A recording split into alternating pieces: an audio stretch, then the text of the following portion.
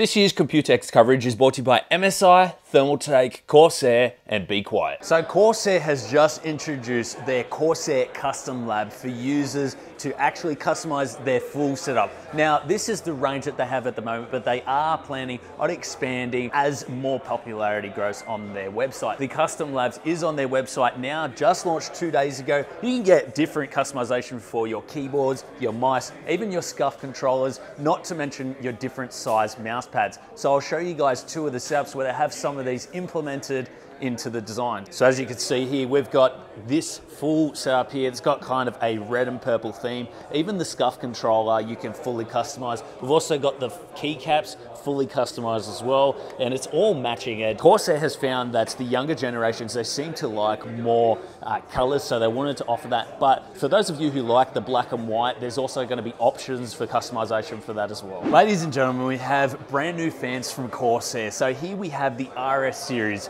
We got the RS Black, we've got the RS White, we've also got the RS ARGB. With these, they're more, I wouldn't say budget oriented, but they are aimed at saving a little bit of money while providing a little bit more performance. Now, we also have the RX Max, which is essentially the same as the RS series, but these are 30 millimeters thick, so you're actually gonna get more airflow out of these if you are needing more airflow for your build. So Corsair has brand new RGB fans now. They are called the LX RGB. Now, these actually have better performance than the previous QX RGB fans, and that is because they've actually thinned out the ring. The ring is only one-sided now, so you won't have RGB on the back, but what they have done is they have actually developed this airflow design, which is also on the RS series, and the airflow design actually helps for better airflow, and because the ring is so much thinner, the blades are actually made bigger, which means they can push more air through the fan.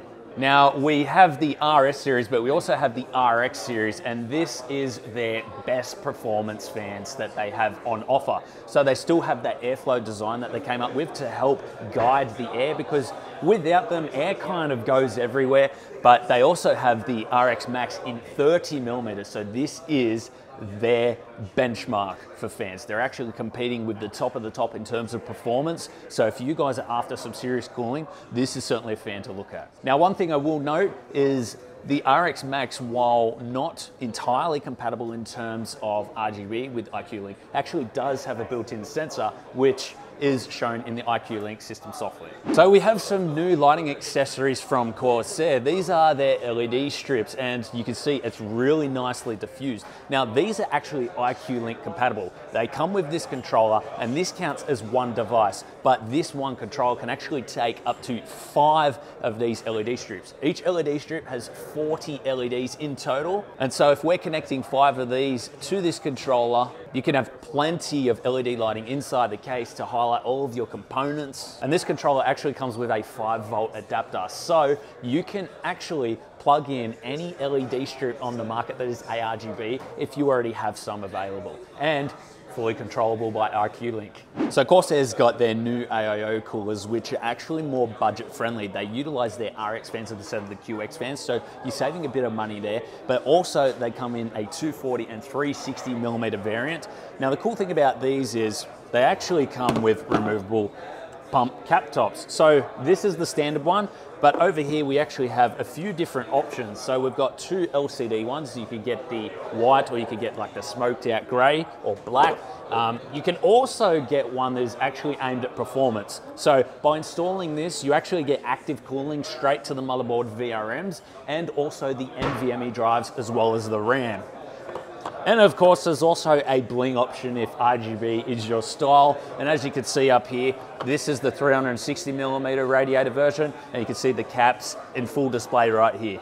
Now, these AIO coolers are actually aimed at outperforming the previous generations, so they've called them the Titan.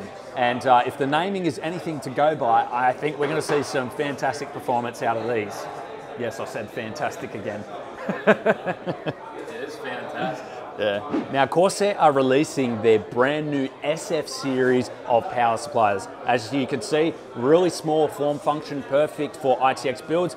The brilliant feature about these is Corsair has actually shrunk the connectors on here to allow them to fit more there. So users have more compatibility to add more cables just in case there's extra things in your system that you need to power. This, my friends, is a souped up 1000D. They're calling it the 9000D.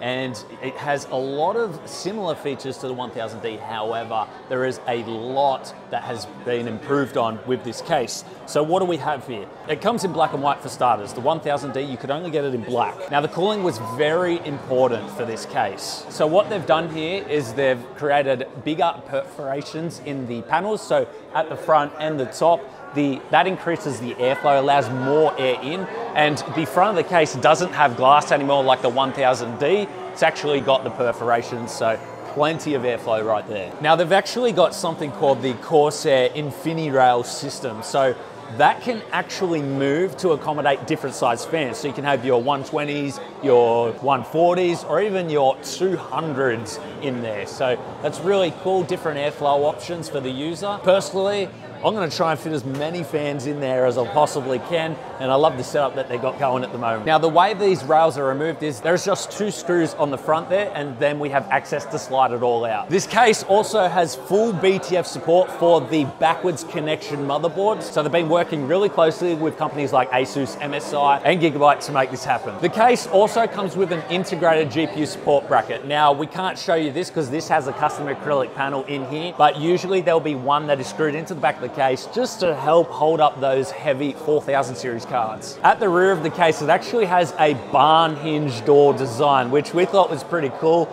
Tristan had a bit of a giggle at it as well.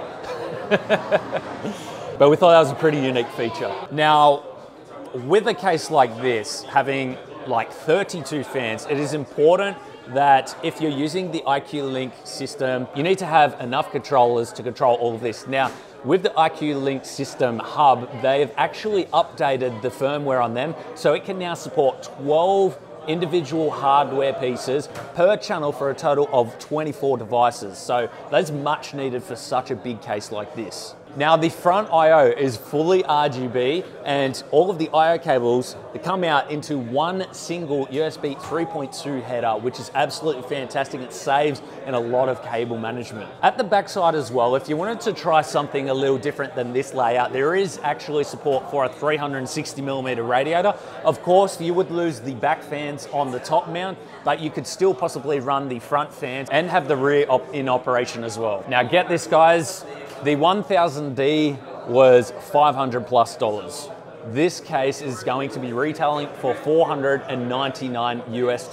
Now, I did also want to show you guys that each panel is actually magnetic. So it closes like that and it stays locked. The magnets are strong enough to hold it as well. And the back panel is not tempered glass anymore. It is actually steel, just to help with some rigidity and to hide the cables much better. I also did want to make note that you could still have dual systems in here. So we've got a full ATX system inside. Then on top of the power supply shroud, we actually do have a water-cooled ITX system. Now, this is the brand new 3500X case. Comes in black and white. It is fully BTF compatible as well. So just like the 9000D, they've been working closely with the motherboard manufacturers to make sure this case is compatible with their backwards power connected motherboards. Now, you can actually fit a 360mm radiator at the side here, and also a 360mm radiator at the top. Or if you like 140mm fans, you can do a 280 and a 280. And taking a look here, of course, it has full support for your 4000 series GPUs. And down the bottom here, they've actually cut the power supply shroud short, so it actually gives us a bit more room to mount any reservoirs if we want to mount that down there, or you can install a fan. Now, this is what they consider their entry-level case. So the fanless version is going to retail for $90. You can also get an ARGB version, which is going to be $110, or you can get the Link version, so that comes with IQ Link fans, for $150 US. So they've used as much steel as possible. They've actually enlarged all of the cutouts as well, so that gives more airflow, and they plan on shipping this case out in mid-July.